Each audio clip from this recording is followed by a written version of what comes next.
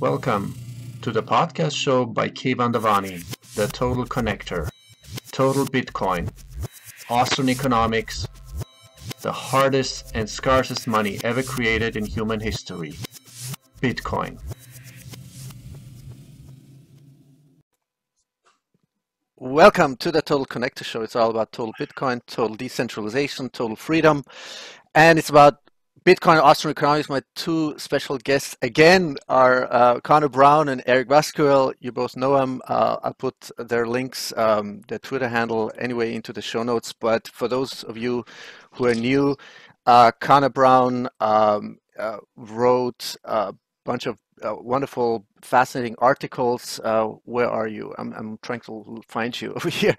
Connor Brown, and Twitter handle is _Connor Brown _, and one of your prominent articles is on medium.com. Bitcoin has no intrinsic value. I suggest anyone who is interested, please go read it and digest it. And all the other articles. Eric Voskuil, you know him. He constantly writes pretty short and sweet articles or commentaries on github.com. Libitcoin. I think the last one was Money Taxonomy.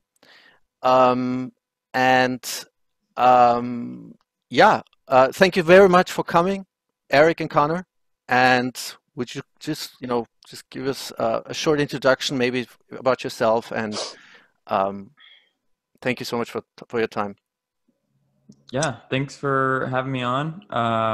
I'm Connor. I'm currently a law student, and I'm just falling down the Bitcoin rabbit hole and trying to figure out what I'm going to do next in life. But really happy to be on here again.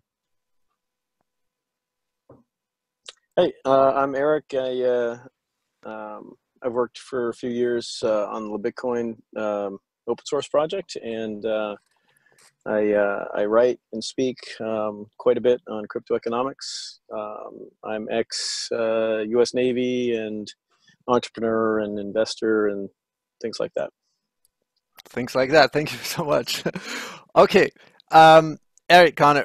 So what I want to do, I just said previously before we start recording, I said I really don't want to have any kind of political discussion, but and I don't want to sound like Donald Trump when I say it's really huge that a reciting a president of the United States, whatever one thinks how much power he has or not. If we think back about Kennedy trying to install, correct me if I'm wrong, when he tried to install an executive order, I think it was the number 11111, with sort of a governmental backed currency.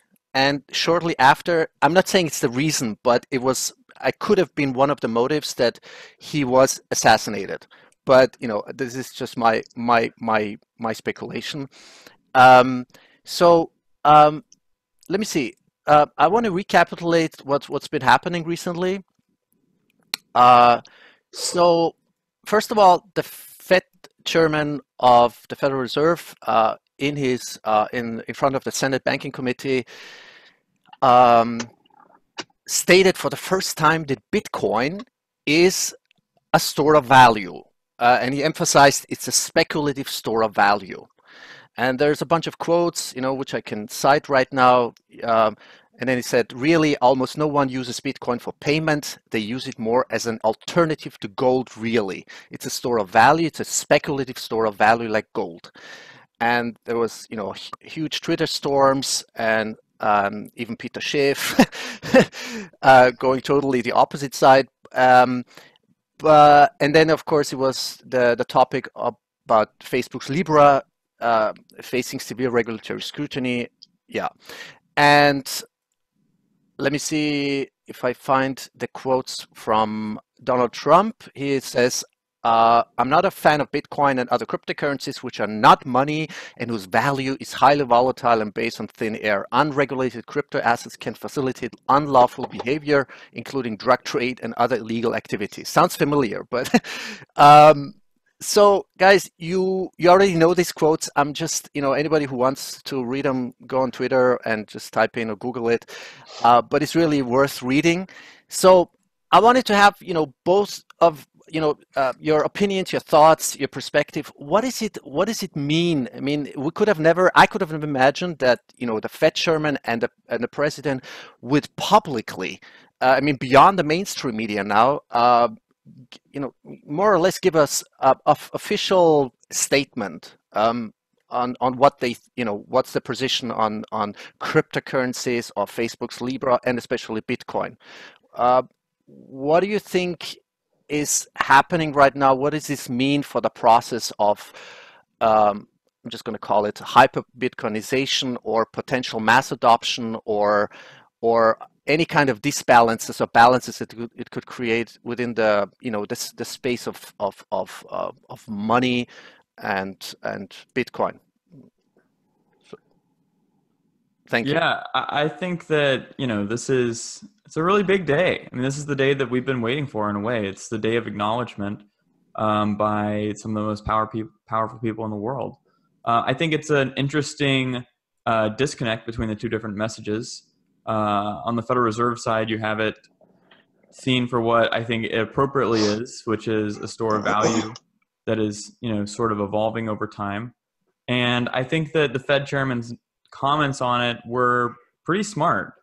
He definitely didn't say that it is never going to work or anything like that. And I think that he was a little bit intentionally vague. Whether or not they see this as becoming the massive asset that we do, it's another question. But I think at least understanding it instead of seeing it as just a payment platform and seeing it as a money, I think is a really big step in the right direction.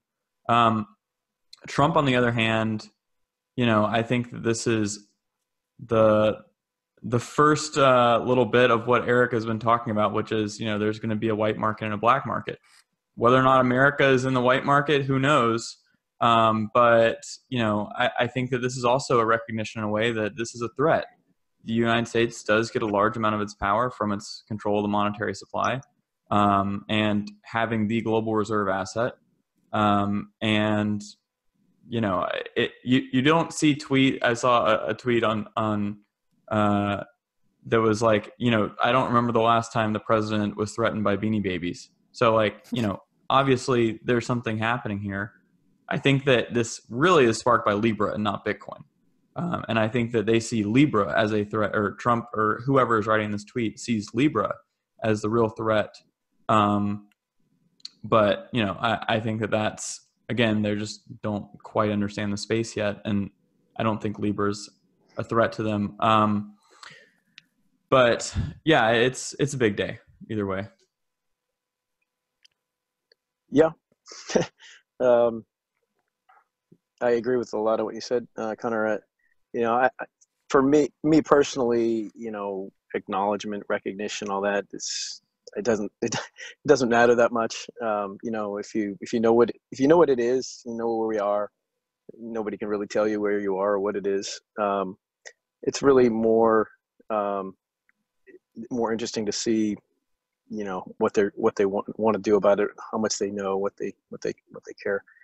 But I completely agree. This is about Facebook. I don't think there's much understanding at those levels, about the distinction between Bitcoin and Facecoin. So clearly, as I've said many times, that money independent of the state is a threat to state revenue, and that's not going to go. It's not likely to just go by without notice at some point. And I think Facebook is big enough. Clearly, they've taken notice because of that. Otherwise, if this wasn't the case, there would have been, corporate or private monies in widespread use by now. It's just not legal to do, what Bitcoin does, and it's just been too small for them to really care. So I don't know what there was a number of things you commented on that I thought were interesting and useful. What are your thoughts on Jerome Powell? Wait, say that again? What are your thoughts on the Fed chair? the Fed chair. You see, I gotta fess up here. I stopped watching news or paying attention to politics or voting about 10 years ago. So what I get is all secondhand because none of it comes into my feed, doesn't enter my TV. I don't read papers, newspapers, things like that. I only read the stuff I care about. So I respect that. you say the name, I'm like, who? I used to know all that stuff. So the comments by the Fed chair, specifically what? Because again, I don't pay attention. Well, I mean, he's calling it a store value, and okay, that store value kind of stuff, yeah. All this quibbling about whether it's a store value or a medium of exchange or unit of account, it just is what it is. It doesn't matter what labels we put on it. It's a money. Money has all these properties, and people can think about it what they want. You can say, well, it's a store value, and it looks like maybe it looks more like gold. That's fine, but you can't send gold over a wire. There's a lot of differences here. But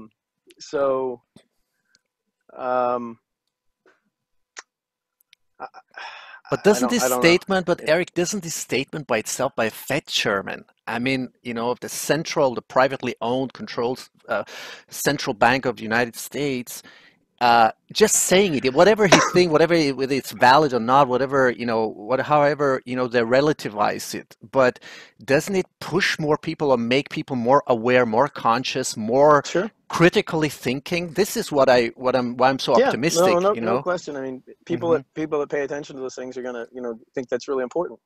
It may drive more people in. It may drive more people away. I don't know. It's a news event. Somebody said something about Bitcoin. It's that's interesting, or Facecoin. But I don't know. I just so to me, I've written about this for a long time, and to the extent that we're successful, more of that will happen. So it's an indication of some level of success. I mean, Facebook has obviously not cooked up this idea in a vacuum. They're doing it in response to Bitcoin, other crypto stuff, right? But I feel, clearly what they're doing is unimportant to Bitcoin or, any of the reasons that it exists. It's, it might as well be PayPal. So like you said, Facebook's, not a threat to them because they can control it, right? And they're just saying, they're giving notice to these guys that, hey, we're going to do it. Well, no kidding. And that's why, to me, it's not a surprise. It's, it's a next step, but never shocked to see, these kind of things as they move along. There's been some other statements that aren't so public, recently that are even more interesting, I think, than the regulatory statement from, FATF, to all their international members. That was probably more interesting, I think, than anything that Trump said. But I think they're probably related. So, those statements were pretty harsh. Yeah, and what it indicates to me is that there's no more security in white market Bitcoin stuff than there is in Facebook's money, right? It's not a threat. All you have to do is stroke your pen and it's gone. So, some people see this as a positive event because it's press. I don't look at these things as positive or negative or value judgments or anything. These are just things that are going to happen, and the system. I mean, the whole point of Bitcoin anyway is that it's meant to potentially withstand state attack, right? Mm-hmm. We always talk about it being permissionless and we can do all these things, but there's an awful lot of cheerleading about that. Like, we can thumb our nose at the man because we've got this technology and we can do what we want because, it's permissionless. Well, what makes it permissionless? I'm pretty sure that if a law is passed that this is money laundering, you can't do it unless you make these changes. It's not going to be, done without permission in the white market. It's just not. By definition, it'll be a criminal activity, and then it'll be black market money. So that's the security model. There's no defense against that whatsoever. And it's going to take that kind of action for people to wake up and realize that. And everybody's looking at Facebook going, yeah, you guys, you don't know what you're doing, stupid Facebook coin, the government can control you can't control our Bitcoin. Well, yeah, it's true because there's no black market potential for Facebook, right? That's the difference. It's not like we have some protection against those regulatory actions at, say, Coinbase, right? So to me, again, not surprising. The first actions will be against central points of weakness. Well, the biggest is the white market, right? There's black market weakness as well. That's the security model of Bitcoin, in action, trying to help people do it when they're not allowed to, when they don't want to ask permission. Yeah, I think that's exactly right, and I think that it for a long time the state has not understood Bitcoin because it sees it as a payment platform instead of as a monetary base, and I think that that's been really helpful to Bitcoin actually to allow it to slide under the radar for a decade now, just because and this goes to why people have a hard time understanding Bitcoin in the first place to any outsider, which is and why people think it's a Ponzi scheme or kind of write it off is because people think or are used to different payment systems, and new money is a really difficult thing to wrap your head around. And that includes for regulators and state actors that don't see the threat before them. And I do hope that we're far enough along in Bitcoin's evolution that it can survive serious nation state attacks if people start realizing what's possible. I guess we'll just find out, but I do think it's inevitable to some extent, because the U.S. is not going to give up their control of the money supply without a fight. And we tend to always talk about I'm American. You are too, Connor. Yeah. So, we at least we tend to talk about everything in the context of the U.S. and so does everybody else around the world, right? Yeah. But to me, that's kind of like the canonical definition of the state and the money. We use all these dollar examples and stuff, but it's not just the U.S. Every state except for some microstates, coins their own money for the same reason. They all have an interest and they all work together. And they all place certain controls on each other that are enforceable to a significant degree. So we shouldn't look at this as just the U.S. just because, somebody's speaking up. Yeah, the status as global reserve currency is important to the U.S. Because it effectively allows the U.S. to tax everybody that holds it in reserve, right? And not much they can do about that unless they find some other reserve. And that makes people actually think that Bitcoin will become, the replacement for government reserves.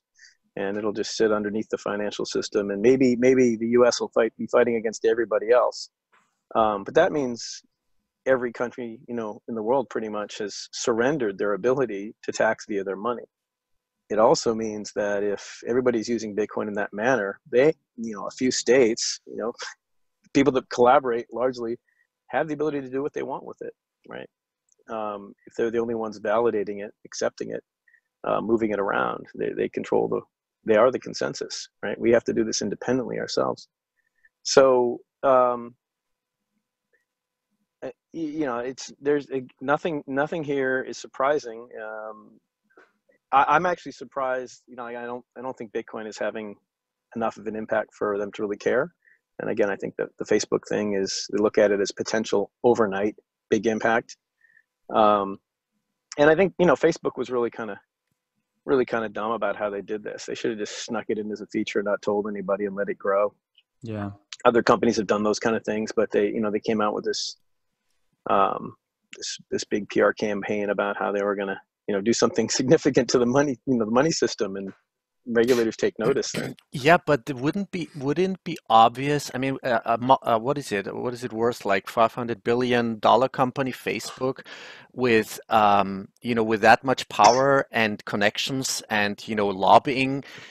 I mean, I can't take it seriously when people say, okay, they just brought out a white paper or some kind of business plan.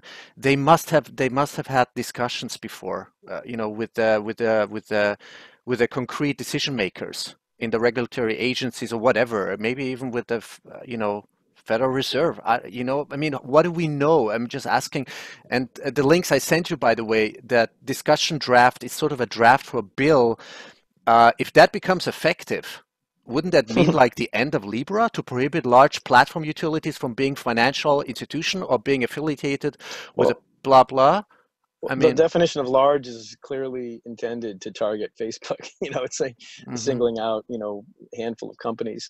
But those, just imagine you take, 3 zeros off that definition, which wouldn't be too hard, right? Now it affects all of the Bitcoin, or, if you make the number smaller, I don't know exactly what the company sizes are, but all of a sudden, all the Bitcoin white market, central points of, failure have just failed. That's all it takes, is some zeros off that document and and a signature on it. I mean, they all clearly fit well within those definitions there. So as to whether Facebook, should have or did talk to some regulators about it, I always talk about the state as an entity, right? There's a lot of individuals, a lot of different people. They have different opinions. They make, they make a guess. They think how things are going to work out, and other people don't agree. And so there's definitely internal conflict within this organization. And maybe somebody said, no, that's stupid. We're not going to let them do that after they did get some indication. I mean, I know Facebook doesn't operate in the financial world, not the way, other, money transmitters do. And people that do are constantly talking to their regulators. They probably live in regulators in these places. And Facebook just hasn't lived in that world. I mean, when you read that document, you can even kind of see it. Like, we're not going to let these tech companies be money companies. Well, there's a whole bunch of money companies, but they put them in a separate category, right? It's almost like, what is the old Glass-Steagall thing, right? We're not going to let you be an investor and be a banker at the same time. So politicians definitely recognize the power of, these communication networks, Twitter, Facebook, et cetera. And I think it scares them to see that power being applied to, money and banking.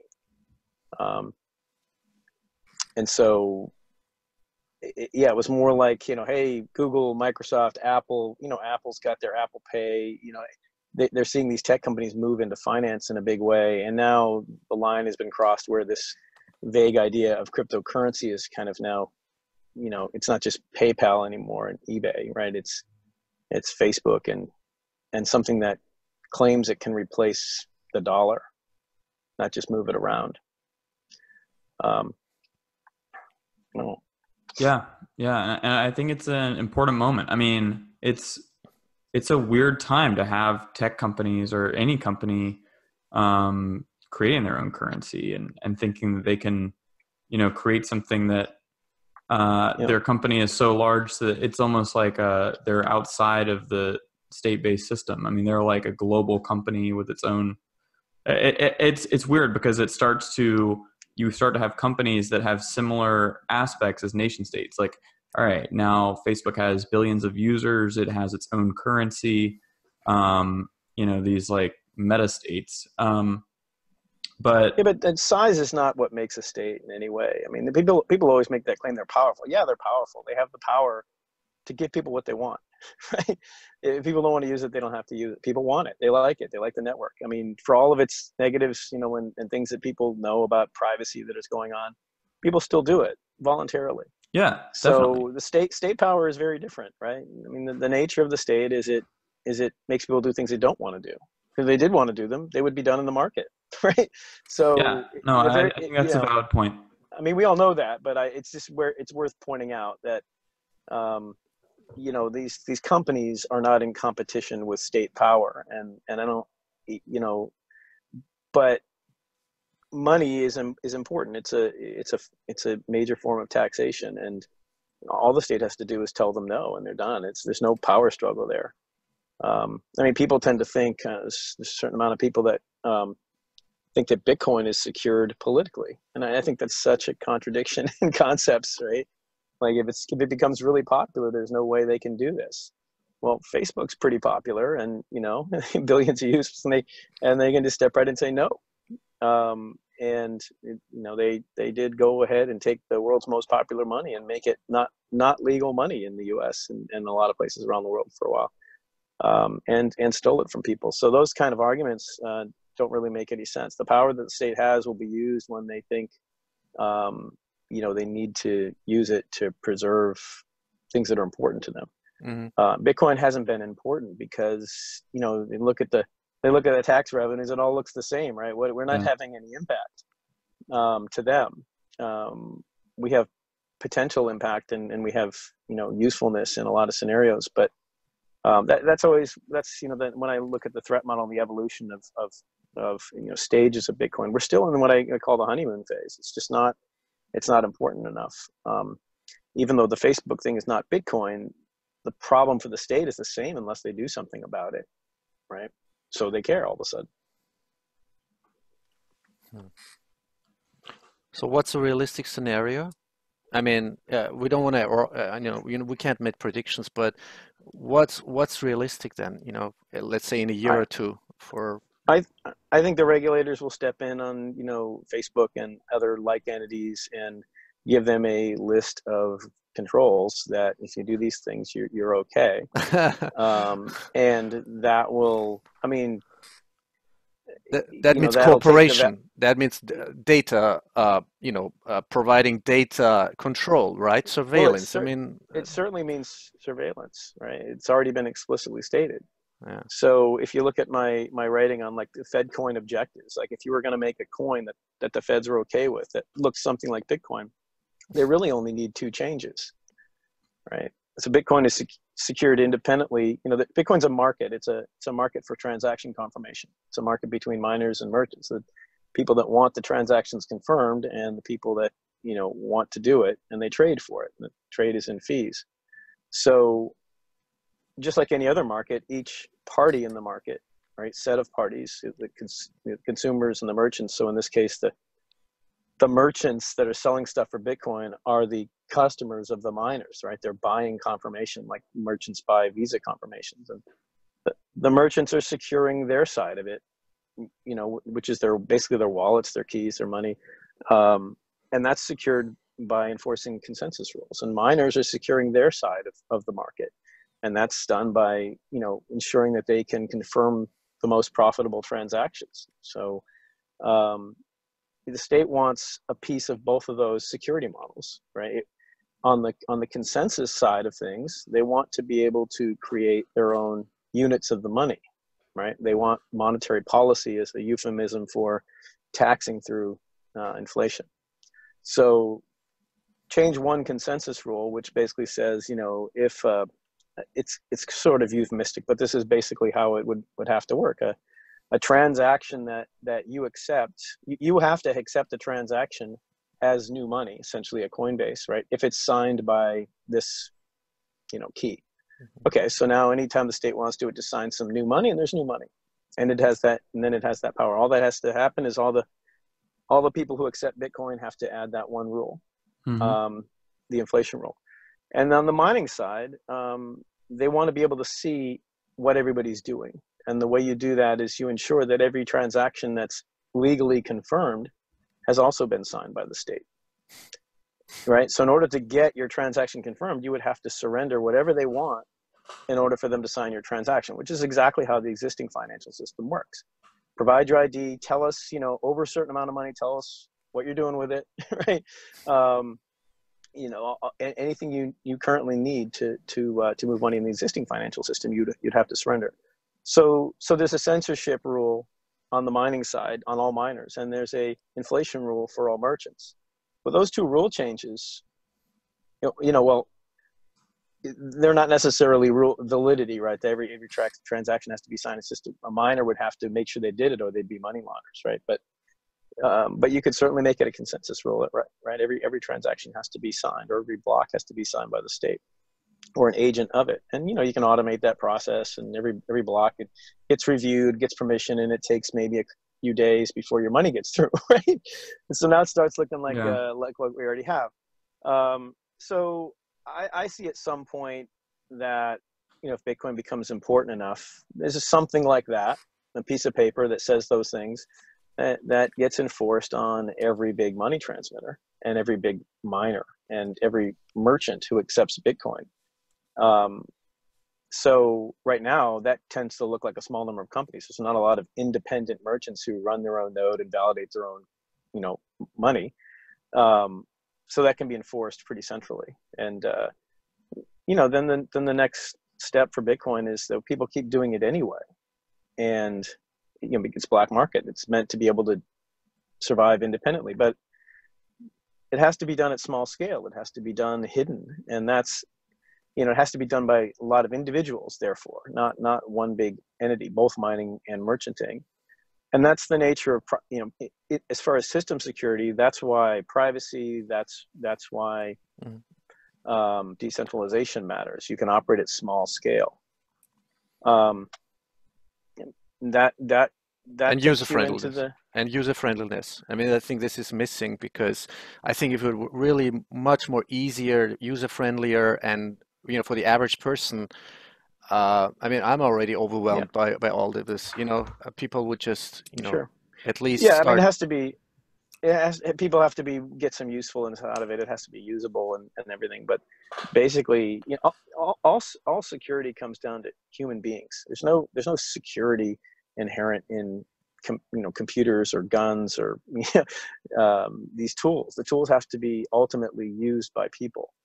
And if somebody walks into your store and says, you're a criminal money launderer, you're using this tool, is the Bitcoin node going to jump up and tell that guy to get out? You don't know. He's not going to stop you from getting dragged out and put in money launderer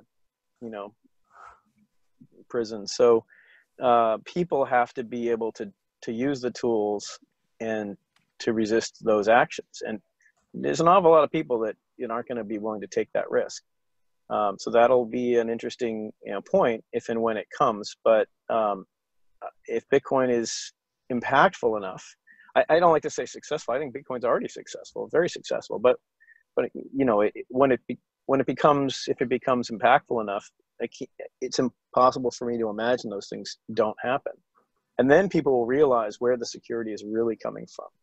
Right? It's not coming from hash power, cryptography, or math, or anything like that. It's coming from people resisting.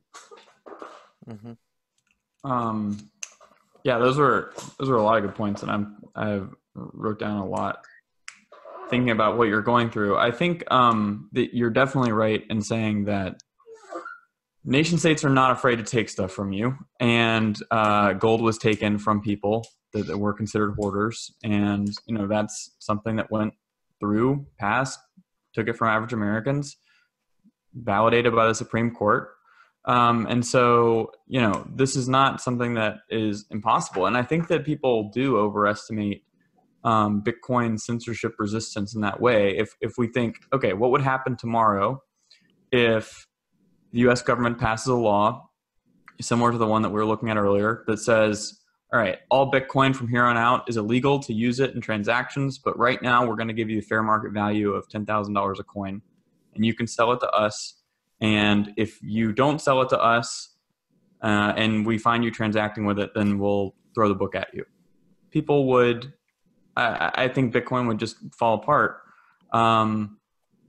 at least in the short term, in terms of, it's currently on a really strong path. And I think that would really be damaging to Bitcoin in the short term. I think that in the long term, the black market effects and the fact that Bitcoin could survive something like that is important. But I think that people do underestimate the power of a nation state realizing the appropriate threat to the money supply. And so the question is what incentives are already baked in that prevent a state from doing something like that? Because they can do it. And yeah. I've really heard two arguments generally, which is, well, one, as it continues to evolve, then politicians will become Bitcoiners, and they'll kind of do the covert sabotage from the inside, and they'll all be secretly selling out to make sure that Bitcoin does well. I don't find that super compelling in the near term. I don't think that's like they did with gold, right? Yeah, exactly. The other is that any state doing this puts itself at a competitive disadvantage. And if a state does realize, let's say the United States does realize that Bitcoin is a massive threat and it tries to ban it, then it's going to be at a disadvantage to other countries like Russia or China. Let's say they allow it, and it's effectively shot itself in the foot by banning technology that others are going to use against it. And I don't think that's a super strong argument either, because just like gold, they took all the gold and that's how they got a lot of gold. And if they do think Bitcoin is like, if US regulators or actors think that Bitcoin is the future of where people are going to store their value, then banning it and taking it under the guise of it's a super dangerous thing, we need to make sure no one uses it for our own safety. Consumer protection. Yeah, exactly. We know what's best for you. Just hand it over. We'll take it off your hands. Right. Dangerous thing. So both of those are, and I don't know. I mean, curious, Eric, what your thoughts are. What other arguments are kind of used to say that this isn't going to happen? Well, it's really, to me, those aren't arguments that it won't happen. They're just, arguments. But you picked a couple of them. I always hear the same ones. There's only a handful, and they get circulated by people who speak and believe they know that people pick them up. And there's what I call the Hearn error. I had this debate, short thing with him on Bitcoin Dev years ago, and he comes out and he wrote a little paper that Bitcoin is secured by popularity, essentially. And he said the state can't ban popular things, and that's a common error. And if you believe that, you're believing it against all historical precedent, because the state pretty much only bans popular things. They're the most profitable. So if it's not very popular, nobody's doing it. You read I was just in San Francisco, and the city passed or proposed this ordinance to ban vaping for certain ages, and the argument was explicitly, this has become very popular. Yeah.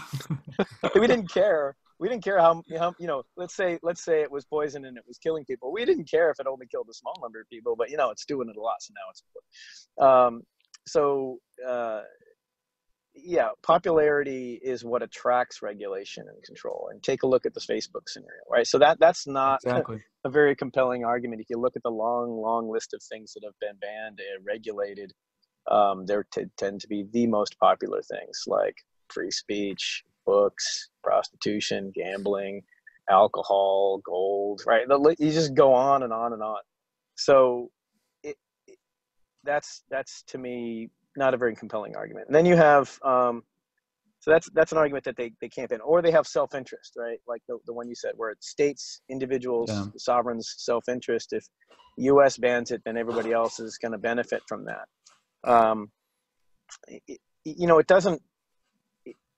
It doesn't really make a lot of sense to suggest that Bitcoin is secured by states, right?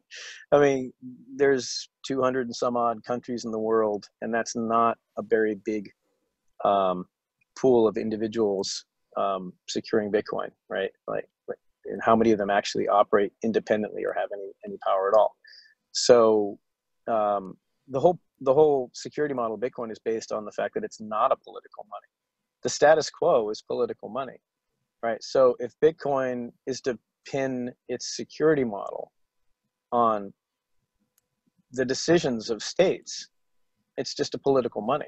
They change, states make different decisions. They change their minds. They do what they want, and is that. So now we got to go to the ballot box to determine whether we get this change to Bitcoin. Is that how it's going to work, right?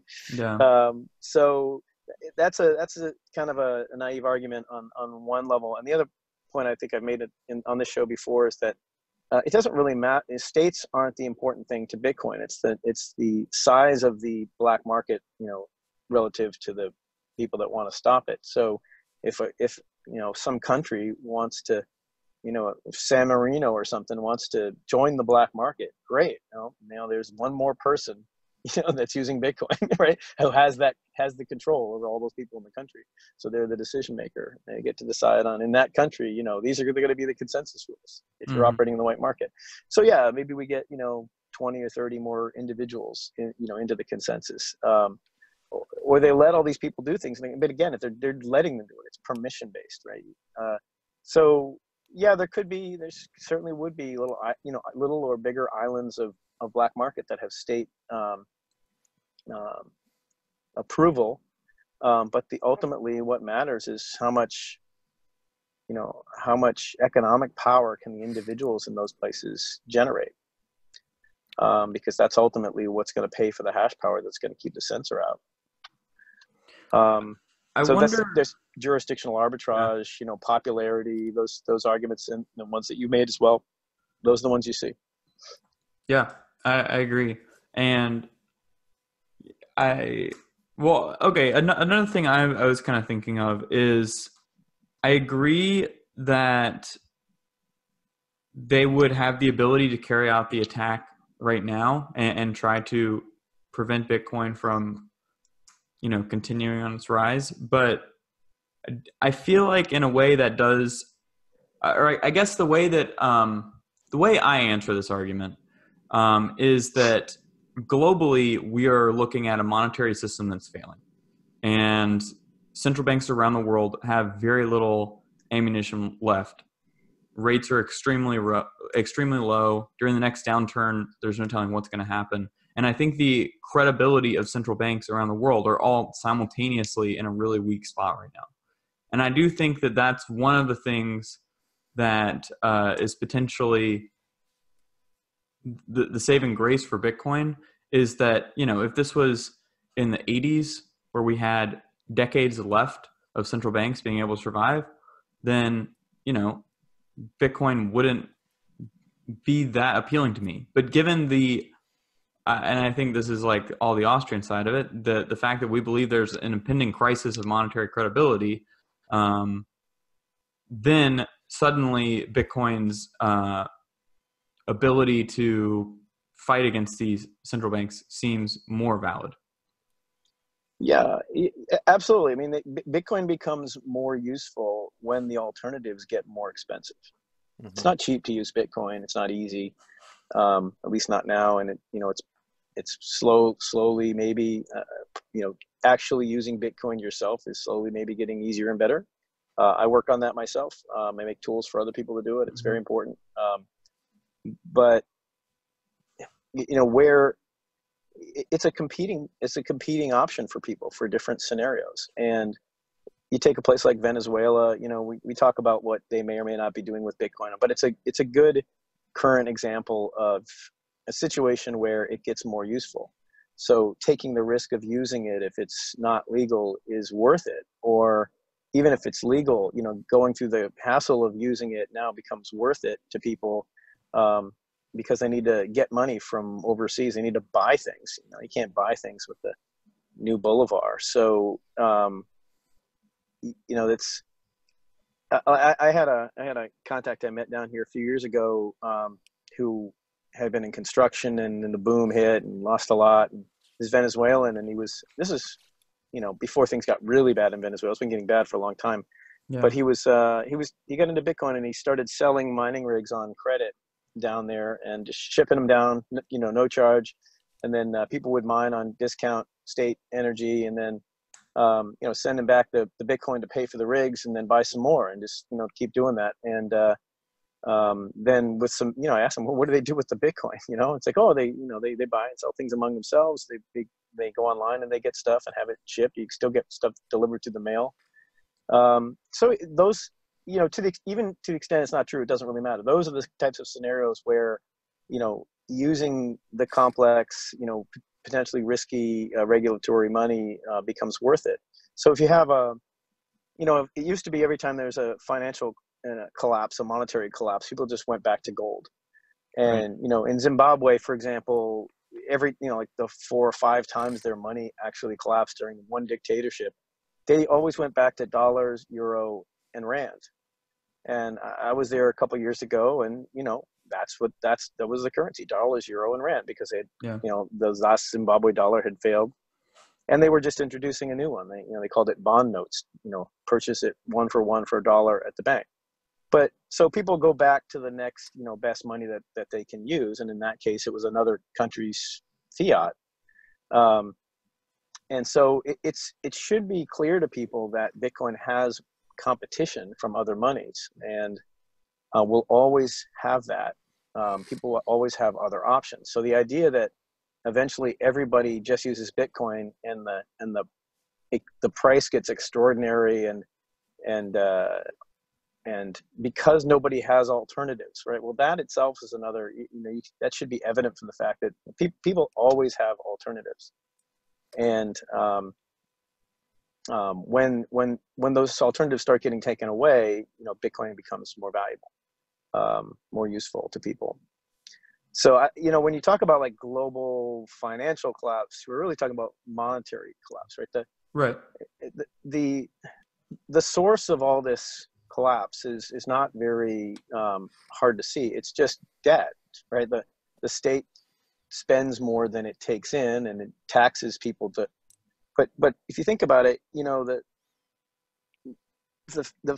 monetary system is a way for the state to print more money, therefore have the ability to tax people who have the money, and that's how they offset the debt. Well, that debt's already been paid, right? Once they print the money and issue it, it's done. I mean, they don't owe anybody anything for it.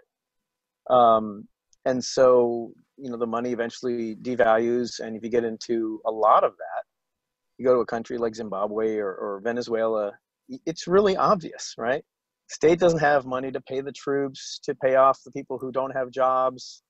So they print some more money, and all of a sudden you get into a hyperinflation scenario. Why? It's not happening because the banks are, fractional lending, right? Yeah, it's happening because totally the agree state with that. is just overspending.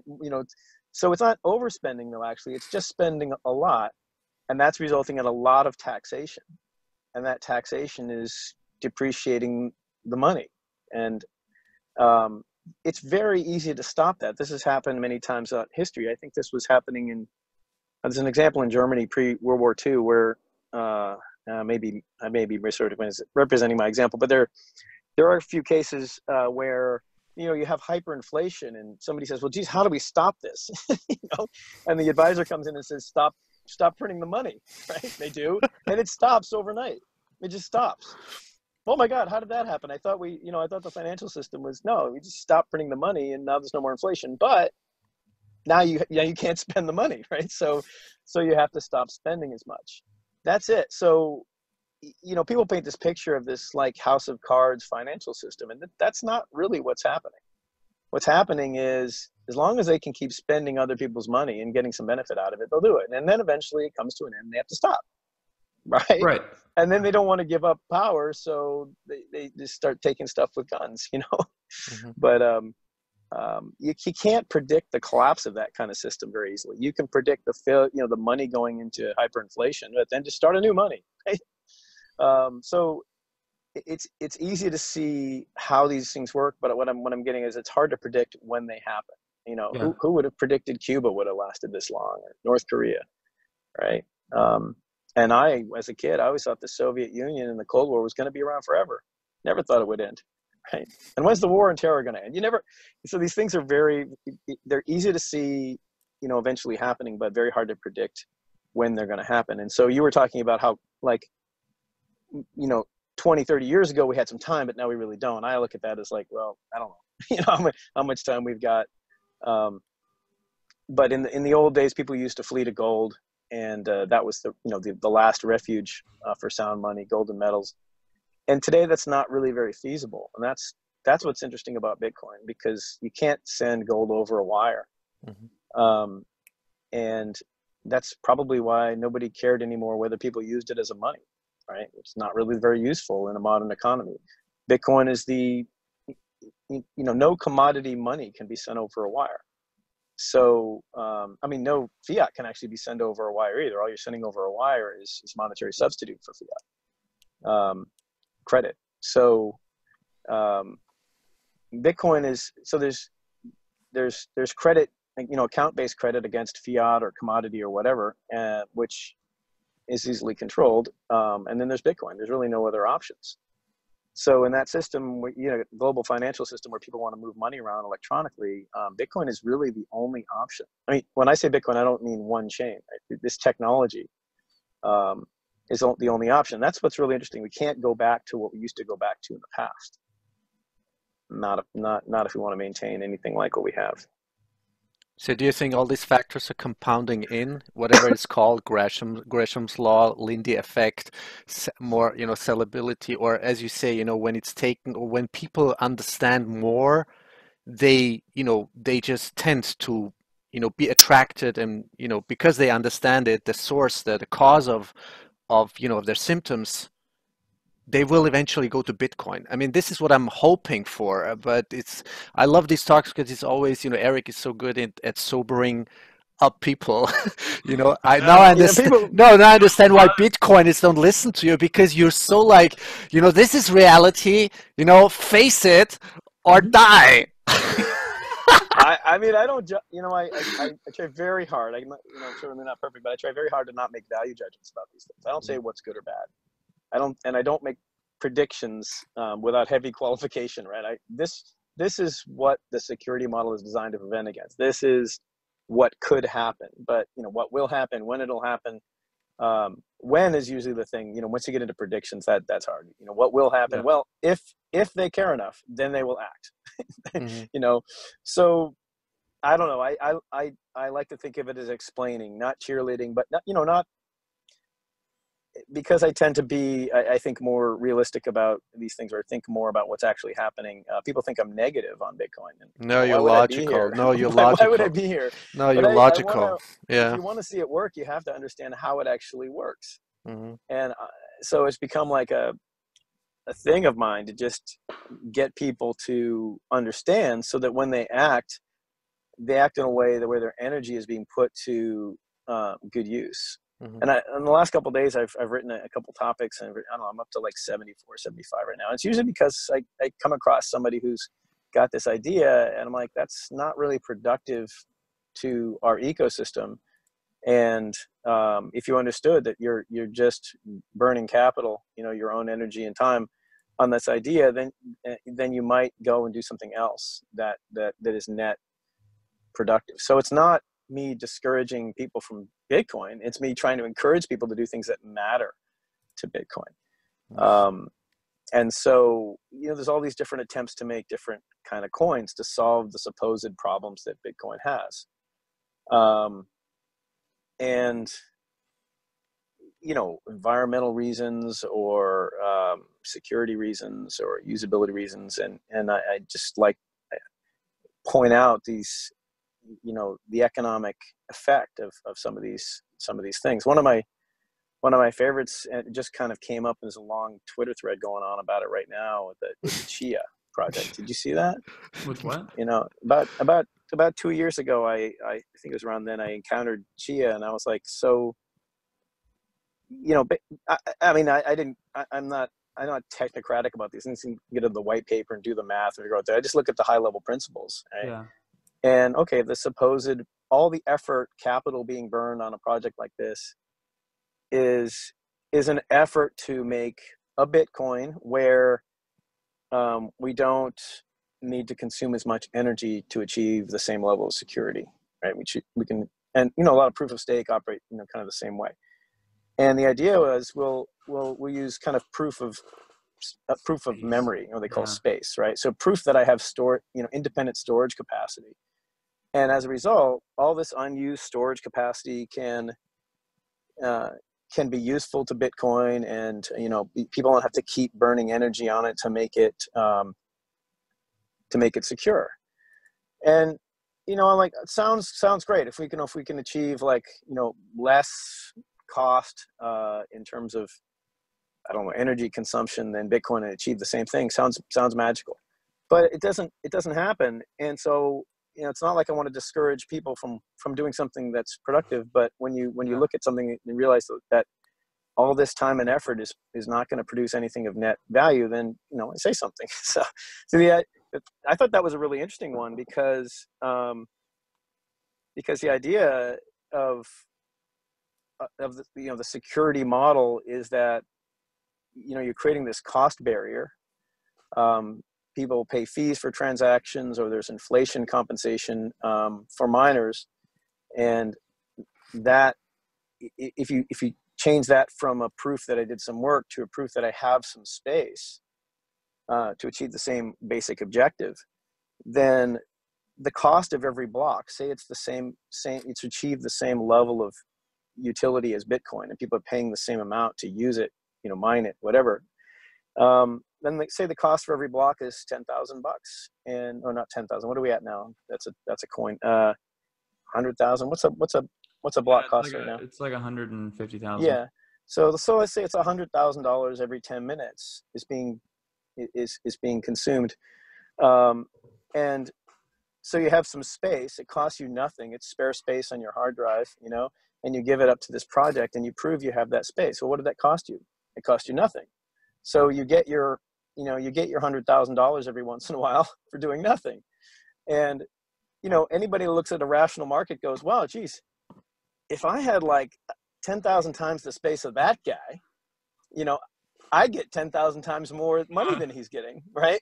How much is it going to cost me? A few $100. Right? So what happens is you drive work or energy cost in terms of, just grinding out hashes into manufacturing cost. People just keep buying space, and you can't stop buying it, because once you have it, you need to spend more money again the reward keeps coming in, but you've already bought the stuff. Now there's no net cost to you or anybody else. The number of bytes has to constantly increase at a rate that would equal the amount of the reward. So $100,000 in hard drives being purchased every 10 minutes, right, around the world. That's an extraordinarily large amount of, consumption of energy, because the hard drive, producing $100,000 of the hard drives and shipping them and installing them is going to consume about the same amount of energy as burning $100,000 on hashing, but it's just a lot more simple. So I look at it and go, okay, well, from a high level, we've achieved the same thing. You have proof of work, right? It's just being done in a different way. And net, nothing's been achieved. It's not more decentralized. It's not, so why spend the effort on doing this? Well, it's because there's a lack of understanding, right? And I think that project, from what I've just followed in this thread today, I just wrote the thing up and moved on, but I told them about it a couple of years ago, and I found out that they do understand the problem, and they're trying to find a way around it. They've changed the model, and they haven't settled on one. It started, when I was having the discussion, it was starting to feel like, Ethereum. It's all done. Yeah. We're just going to keep changing it until we figure it out, right? And so it's not, bad motive or scammy or anything like that. It's just lack of understanding. So I try to understand these things from a high level and publish as much as I can about what I understand, and then I discuss it. So I make sure that I've got all the viewpoints and haven't made errors, and try to. That's a tool for people. So when they're vetting an idea, they can have that tool to work with. So to me, it's not negative at all. It's encouraging of the system to put capital into places that again, trying to avoid value judgments, not right or wrong, but into places that are more productive for my objectives, which are to see permissionless money, permissionless electronic money take hold. It's the same thing with white market business. I'm great. You want to do that, but it's not productive to that end, right? You make a web API and you get like, 1 billion users on it. Great. You've done nothing for Bitcoin, right? It's not negative on Bitcoin. It's negative on wasted capital.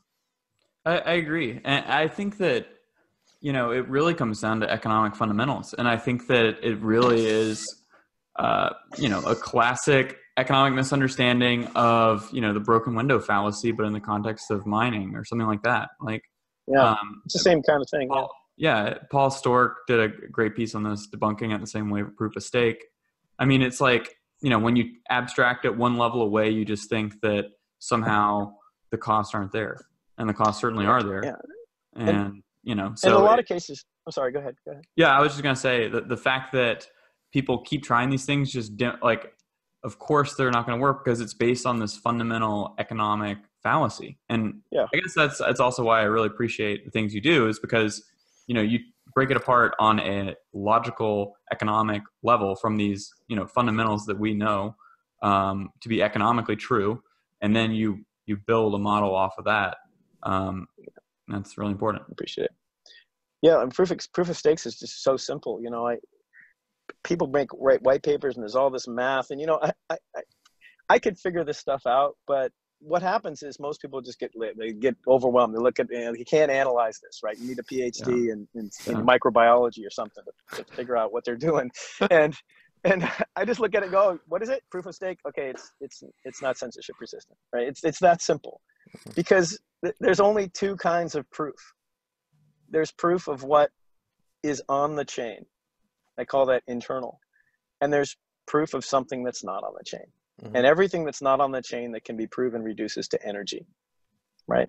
Even if you're going out and, you know, counting blades of grass, it reduces to somebody paying somebody to go do it. And, you know, that's capital burn, that's energy consumption. You got to feed them and everything like that, right? So, you know, so anything that's proof of, that's proof provided by what's on the chain is proof of stake. It's some, you know, your authority to order the next block of transactions is based on your stake and some probability of, you know, you being able to use it. And external proof is not based in any way on what's on the chain.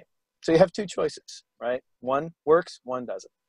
And the reason proof of stake doesn't work is because once you achieve sufficient stake, however that's defined, you control the future, right? From the past, you control the future. So now, because you control the future, they can't get you out. There's no way to get the censor out, right? It will just reject any of your transactions or inputs to the chain. And so, you know, people argue, well, it's against self-interest. Well, the self-interest is coming from not somebody who's interested in your money, but who's interested in protecting their own. It's a competitor. So improperly modeling the threat and trying to operate under this assumption that as long as it's 50%, it's the same as proof of work, right? Proof of work, you get 50% of the hash power. Okay, now the censor controls the money. So I don't believe anybody ever kind of properly articulated that. So I spent some time on that, because there's an important difference between the two 50%, right?